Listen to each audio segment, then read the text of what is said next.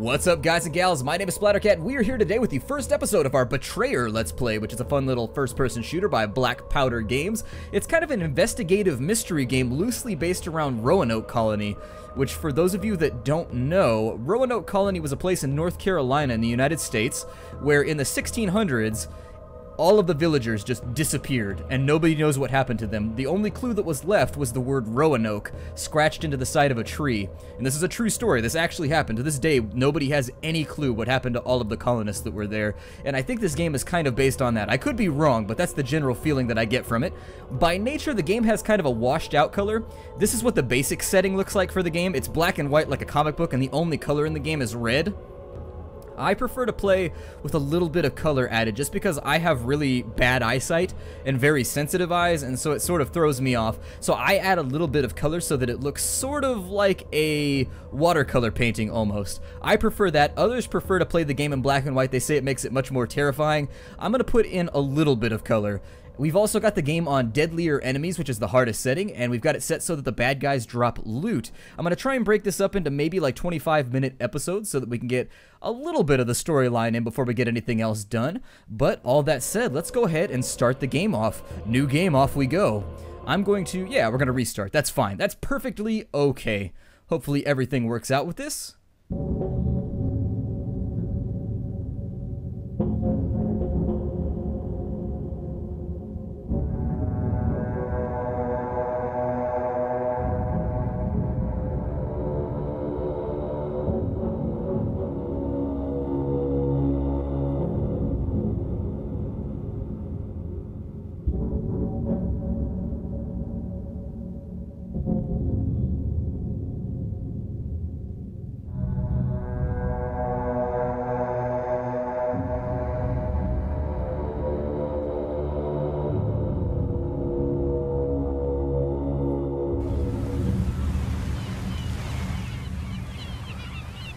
Alright, and so here we are starting out with that creepy lady zombie face, and I don't know. We're on a little shipwrecked beach right now. This is a blind playthrough, just so those of you who are into Let's Play, a blind playthrough means that I've never beaten the game. I've played about the first 30 minutes just to get acquainted with the controls so that there's not that awkward period of me trying to figure out how to do dumb, mundane, kind of banal things on screen. But beyond that, if we press the E key, we can swing with a knife. That's our melee attack for now, and it appears to be all that we have. We have no legs. We're apparently just like a floating head. That's all that we are. And we've got treasure chests and things littered around. So let's break open some of these chests and see what we can find here. Nothing in that one. In that crate, there is a single arrow. I'm noting a little bit of perhaps loading or shipping inefficiency here. Using an entire crate for one arrow seems like a little bit of a misallocation of resources, but you know what? This is not my job. This is not my forte. Maybe the sailors know better than I do. Maybe that arrow was really, really important. That was a musket load. Okay, so we're carrying a musket's load in our hand now. That's fantastic. This mission is off to a amazing start. 23 coins. 23 coins. All right. I don't know what those are going to be useful for, but, well, I mean, obviously they're going to be useful for trading and bartering. But I'm not so sure that there's going to be anybody on this island. It appears to be a little bit quiet. There's our lovely ship over there. We can't pull a Swiss Family Robinson and swim on out to it. I don't think there's anything on it anyways, although in Swiss Family Robinson, they swam out to their ship, which was partially sunk, and they did a little bit of the old pearl diving action, and they found all kinds of good stuff, so I could be wrong. I guess, without much further ado, we'll just make our way on up the beach and see what we can find. Okay, sprinting is done with the left shift. Obviously, we can press the space bar to jump. I don't think Q... Oh, Q opens up our clues menu. I is going to open up our inventory. This game has a wide range, well, a reasonable range of gear from what I've seen so far that you can check out and play around with. There are going to be spooky enemies all over the place later on down the line, but for now, I think we're just going to go for a pleasant stroll down the beachfront. There's a chest over here on this little watchtower with its thatched roof. But there will be no burninating today. There will be no Trogdor action. It looks like, I think that little pin down in the bottom left-hand corner that pops up every now and again means that the game is auto-saving, which I think is largely triggered by us finding loot. I don't know, though. It could be related to a whole bunch of things. Kind of a mildly unsettling setting. A little dark as well. What the hell?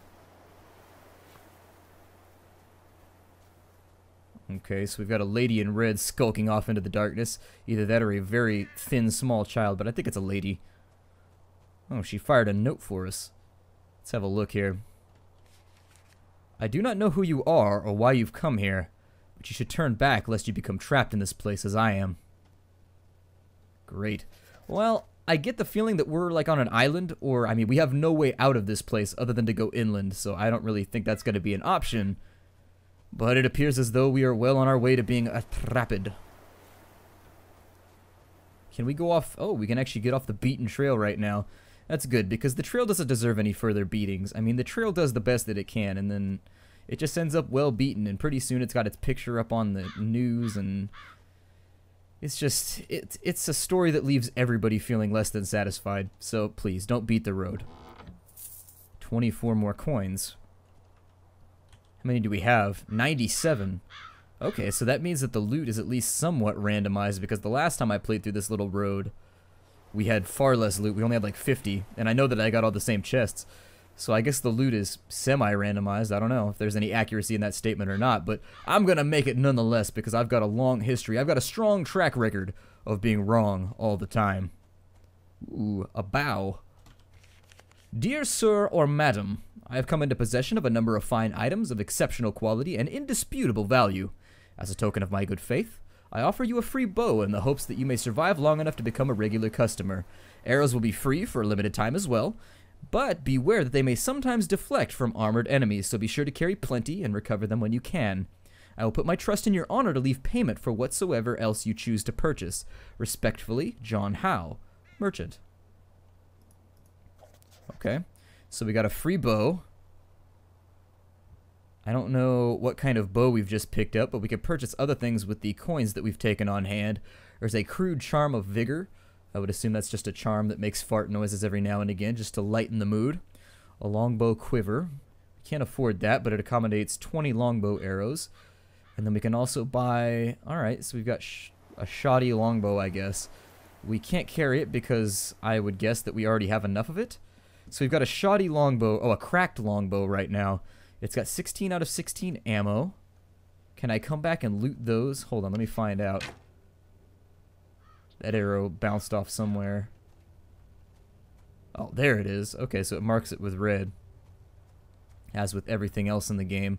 We can crouch by pressing the control key, so I would assume that given the amount of foliage around here, we're probably going to do a fair amount of skulking and skullduggery and all manner of other activities that begin with skull at the beginning. Because your well-being is important to me both fiscally and sentimentally, I feel I should advise you that enemies are easiest to slay if you can catch them unaware, for their rage makes them stronger. Shots to the head will also inflict more grievous injury than those to the trunk or limbs, so basically anything that's an accessory of trees we want to avoid shooting. Please rely on me whenever you find yourself in need of deadlier implements of warfare. Cordially, John Howe, Merchant. John Howe appears to be giving us the how-to on everything that's necessary on this island. Now, right-clicking allows us to go into aim mode. Oh. Okay, so we've got a bad guy over here. I don't know if we should take the shot from here or what my best option's gonna be. Oh, we got him. Nice. Okay, let's go take a look. It's just some guy out for a walk. We just totally murdered some dude that has nothing to do with the storyline. Like, ah! I'm the local forester, you dick! Shooting me in the eye with pointed sticks. What the hell is wrong with you? That would be slightly humorous, but I don't think humor is the tone that this game tries to strike. A glass bead of 1 value. I think it just gives us the money. Okay, so we got 1 coin from that. We don't actually have to sell that anywhere or anything. Under our people's menu. Oh, we've got information. A traveling merchant who barters weapons and equipment. The maiden in red. A young woman in a red cloak appeared along the path from the shore and sent a note attached to an arrow. Okay, and so it saves our notes for later. Stealth attacks and headshots do extra damage. Okay, so it just kind of keeps things... Ah. Alright, a maiden in a red cloak sent a note attached to an arrow. She seems to be warning me away. Interesting. Alright, so it seems to keep pretty good tabs of everything that's happened so far. Can I get my arrow back out of this guy's spleen or wherever the hell we shot him? His spleen's not in his head. I just think spleen's a funny word. He appears to be... Oh, he's got like an eye glow thing going on. We can't take his powder horn so that we can powder our noses in the... No, don't powder your nose with the powder from a powder horn. That will leave you feeling quite explosive. The red in your cheeks will become very, very permanent. All treasure chests found. So that's a useful journal update. We know that we don't have to ski-daddle around these parts anymore. We've got 124 coins. And I see another flicker of red off in the distance. So let's go have a look and see what this elucidates. What fact we can come to know from this little scrap of parchment here. The weapons you recover from slain adversaries are generally of poor quality, being both feebler and more cumbersome to employ than you may desire. The weapons I offer are guaranteed to do more harm and to do it faster. Well, if I'm a fan of one thing, I will say that it's doing it faster. So, I don't know why were we supposed to pick up a weapon from that guy or something? Let me go back and look, because it seems weird that that note... Maybe he's talking about the bow, but... I don't know, I've got a feeling like I missed something back here. It's been a little while since I played my... preliminary maiden voyage in this game. Wait, where did the body go? Oh, it despawned. That's creepy. I mean, it's normal, but it's creepy. I don't see anything else flagged over here with any sort of use, so I guess that I will continue on my less than merry, somewhat morose Edgar Allan Poe influenced way. Rapping as we go about our business.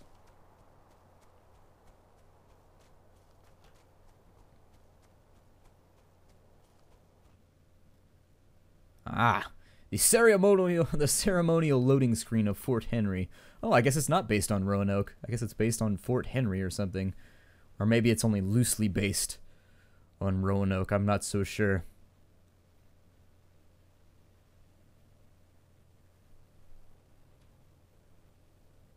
Another map. I would presume that if we go back that way, it'll re-chunk us back into the... Oh, okay, it's called the Forest's Edge. Alright, so basically if you look at our compass at the top of the screen right there, it denotes the zone markers, the place where you can zone out by those little rectangles. So that's useful information to know. I'm going to get off the path right now. Well, never mind. I'm going to get back on the path. The path has treasure! Me and the path are best friends. It's because I didn't beat him. A tomahawk. And we could throw our tomahawk with the G key. Tomahawk! Oh, that was awesome! I totally got to do... I want to do that again. Hold on. You hold still. Hold still. Oh, yeah! Right in the lip. I enjoyed that way too much. It was remiss of me not to mention that enemies are more likely to discover you if you are moving. Crouching makes you significantly harder to detect and allows you to move quietly. Use the wind to your advantage. Gusts will mask your footsteps, making it easier to run up behind your foes without alerting them. John Howe, Merchant. God. John Howe seems to have a lot of information on murdering fools for being a merchant. I mean, this doesn't seem like the kind of mercantile information that would be useful anywhere other than like a battlefield or like an abattoir. Like, why does a merchant need to know how to sneak up behind people and end them? I am already suspicious of this. You're a mountain lion. And living in mountain lion country, I am Oh, hell no. Oh, balls. Oh, no! He's got a gat. Don't shoot at me, you bastard. Hey. Ow. Ow!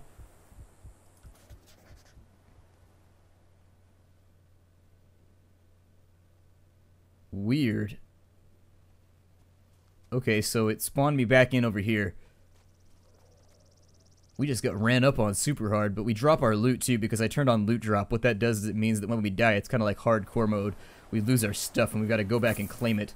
So there it is. We got our loot back.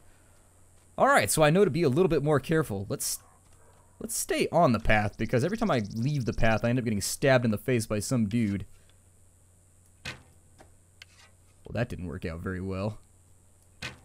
Yeah! The difference between life and death. One well-aimed arrow. So I'm going to try and stay in Rambo mode for the remainder of this game because it appears as though if you try and face off with your enemies, you will end up in a very, very swift and shallow grave. We got a glass bead of value 1 from this individual. And just in case you were wondering, we can't stab him up violently. We can do a little bit of the old... What's up with these guys' eyes? There seems to be a rather terrible case of pink eye going around. People been farting on pillows or something, causing all kinds of health hazards. Well, I didn't really want to die in my first episode, but then again, we are playing the game on its hardest setting, so I get the distinct feeling that there is the possibility that this might be a very, very short stay in Fort Henry. I should probably also recover some of my arrows, which I was spamming in a terrified fashion towards this ridiculous he-zombie that was coming towards me. Looks like we got a fort over there. There's something shining off in the distance right there. I feel like there's going to be a fair amount of exploration, and rather than... I get a lot of requests for games like Skyrim, but Skyrim I feel like it's been reasonably overdone, and I don't think it would hold my interest just because I've played it so much. And so I wanted to do a game with free roaming that might be at least a little bit more interesting. Well, we can check out the fort. We can go... There's a note. These notes are remarkably shiny. And attaching LEDs to notes all out of time period. Several among the council are wary of treating with the naturals, but I believe I have convinced them of the necessity, for we cannot assume that Sir Christopher will outfit a resupply fleet with sufficient urgency to ensure it reaches us from England before we have no more need of it. We will starve before spring without succor. Alright, well, I don't see how more suckers would help the situation, but, you know.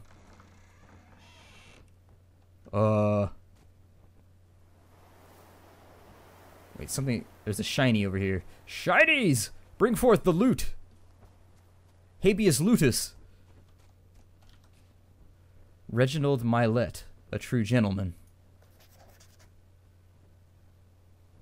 Okay.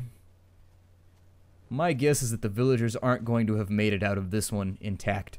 That's gonna be my guess. There's like blood dripping down a wall right there. You've unlocked the Fort Henry destination. Oh, we can fast travel. Oh, nice. Well, that's going to be lovely. That seems like it's going to be an incredibly helpful feature. Dear Sir or Madam, I hope that the bow I gave you has been of reasonable service, but I would encourage you to consider some of my finer wares. I accept coin or barter as you see fit. Please check back from time to time to see what new items I may have acquired. Cordially, John Howe, Merchant. Did it refill my arrows? He said the arrows were free for now. No? Well, how do I get more arrows? Where are those at? Longbow arrows. Oh, they cost money now? Balls. I wonder if the ones back on the beach are free. We've got one tomahawk. I should have tried that out in my panicked state, though I didn't think about it. I'm going to save up money for a common musket or something, because it feels like a gun would be... Well, knowing what I know about muskets, maybe it wouldn't be that useful, but it seems like a good plan, so that's what I'm going to do. Let's have a look around town and see what there is to see.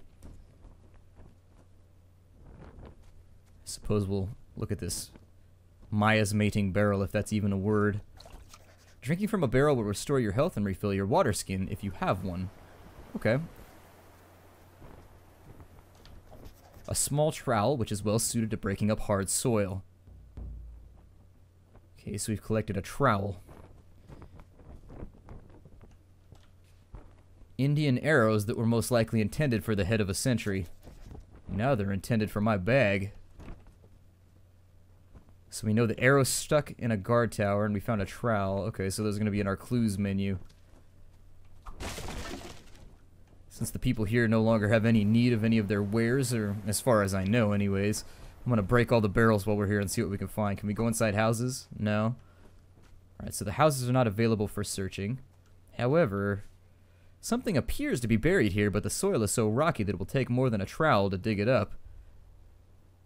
Okay, so we need to find a shovel or something suited to heavier digging. Nothing over there. I see a I thought he was giving me the rock on symbol, right? I thought he was throwing up the devil horns, burned up in one final rock concert, but nope. I shall name you Krusty. Though the figure appears human, it is only ash and ember. Crazy.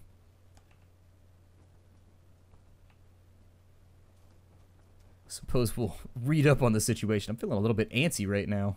I'm not sure what to say.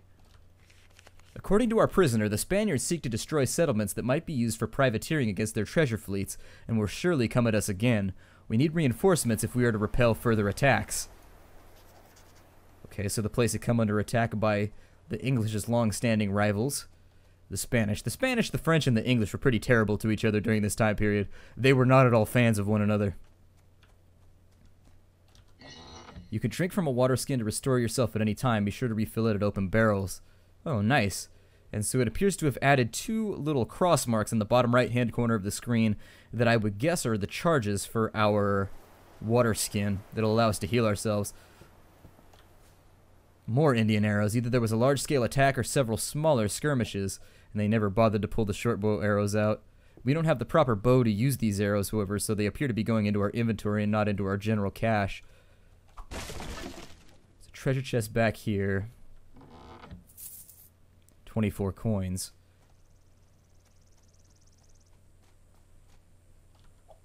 An ornate bell. It appears to be in good condition. It could probably be remounted from where it hung. Alright. Collected a bell. That seems like rather large. It seems like a pretty large piece of equipment to be carrying around with us. But then again, magic inventories go. I'm not going to question it. Doesn't appear as though... I'm going to go out on a ledge right now and say that corroborating evidence here, these empty crates were less than full of supplies that they probably needed before they vanished off into Nowheresville. Any more arrows over here? Another ash figure. I didn't expect that to work, but I suppose I left him in pieces. I am a heartbreaker. A body breaker, in all honesty.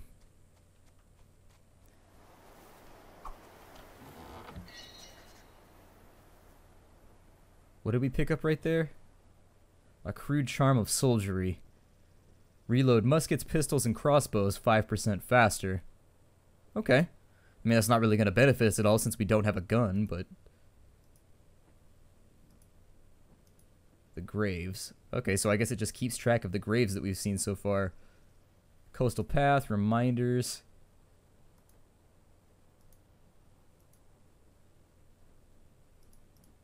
And then, I'm not sure how these are distinguished from one another, but we'll keep an eye on them as the game goes along. Kind of peruse as necessary. This guy appears to have been getting mooned from this direction before he went out. It was the giant flaming moon of death. Yet another ash figure. What could these be? Is it really that hard to derive? It very much appears to be a human that was burned. I don't know why main protagonists in video games are always so damn stupid. The Indian king, who they call Werowance, is pleased by our gifts of tools and trinkets and gave us in return an abundance of corn and bear meat, which is an excellent victual. I've never eaten bear before. Bear seems like it might be sort of gamey. Oh. We've replaced the bell, but do we want to ring it? I don't know. I feel like something bad's going to happen when I ring the bell. Like ding ding tends to be one of those indicators that it is in fact on, and I do not want it to be on. I want it to remain off. But oh hell.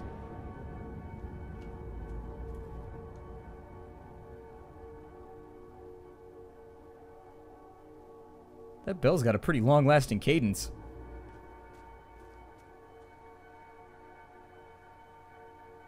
I don't even know what to say right now. Yikes. You dug up what appears to be a human eyeball, though it feels more like a stone. It's strangely heavy and warm in your hand. It seems that you could see things that you couldn't before. Are we like wearing it on the side of our head? Like an extra optical? We could make like a steampunk device out of it.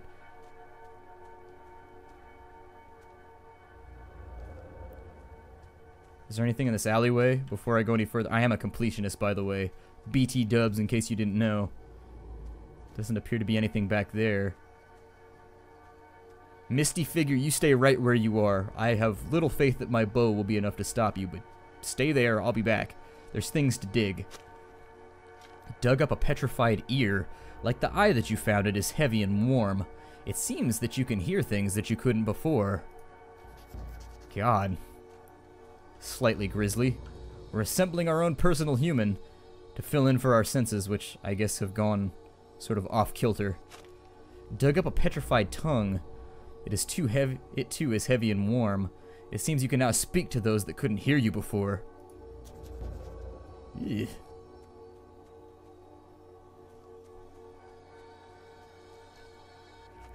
The Lord Governor is determined that we cannot spare any men to send to Fort Henry, for we are harried constantly by the Naturals, who have grown more hostile towards us for unknown reasons.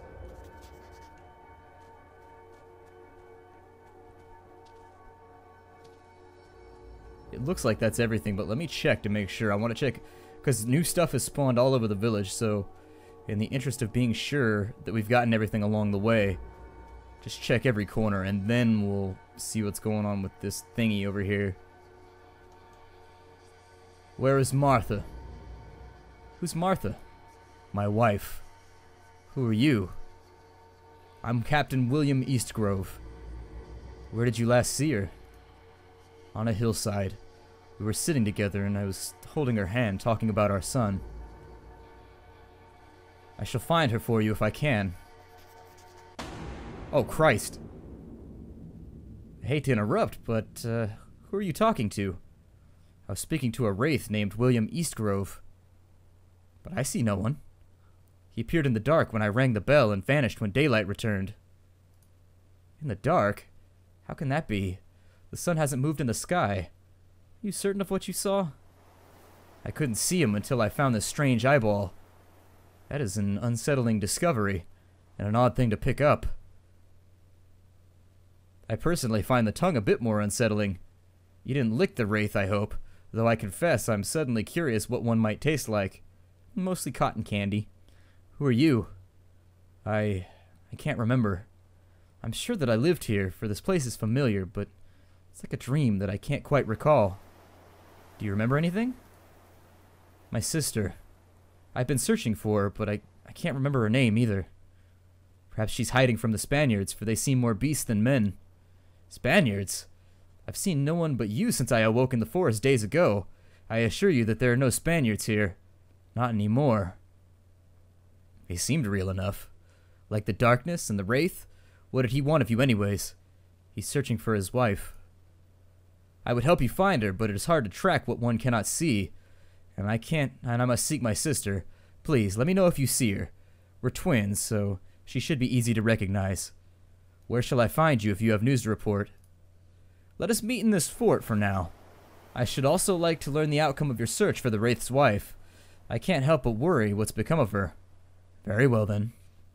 Listening will lead you to areas of interest. You will find different locations in the normal world versus the other world, so be sure to listen in both. Huh, strangely enough. Oh, I press X to listen? Ooh, gotta make sure that the headphones are on the right ears, otherwise that'll throw you off. It is going right to left right now, panning.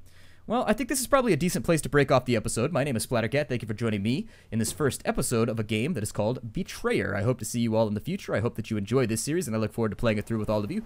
Take care out there, everybody, and hi-do.